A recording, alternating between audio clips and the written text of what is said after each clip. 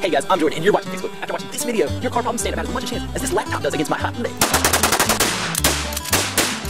Now, make sure you stay tuned so you can see what happened to the laptop at the end of this video. And as always, don't forget to subscribe, like, and leave a comment down below. So today, I'm going to be giving you some insight into some diagnostic trouble codes for a Toyota or Toyota Camry. Okay guys, so today we're looking under the hood of a Toyota Camry. And I'm going to be talking to you about the diagnostic trouble codes P0125 and P1135. Now, this is a Toyota Camry, but this is also common for other Toyotas. This happens a lot with Toyotas. Now, when you get those codes, and it'll pop up P0125 first, followed by P1135. And basically what that's going to indicate is you're going to see something like forced closed fuel, something temperature, can't get to the right thing.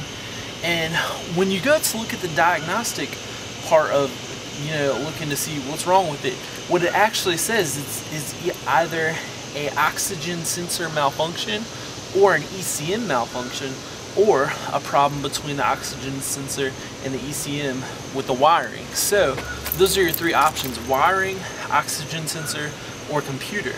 Now, if you have the P1135 along with it, that indicates a problem with the oxygen sensor bank 1 sensor 1, and that's going to be the oxygen sensor sitting right here. It's the one you can see, so you don't have to go beyond the catalytic converter to replace that one. So basically, if you get those two in combination, it's generally going to be the oxygen sensor. If you just get that one, you're going to want to inspect the wiring and see if there's anything wrong there, because there could be an open or a short in the wiring, which could be causing your problem.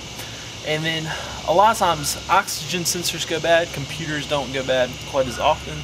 So you'd want to chase after the oxygen sensor first. So yeah, that's a pretty quick summary for your Toyota or your Toyota Camry if you have any of those codes there. So hopefully that helps you. That pretty much concludes today's brief little overview. I thank you guys for watching, and I'll see you next time.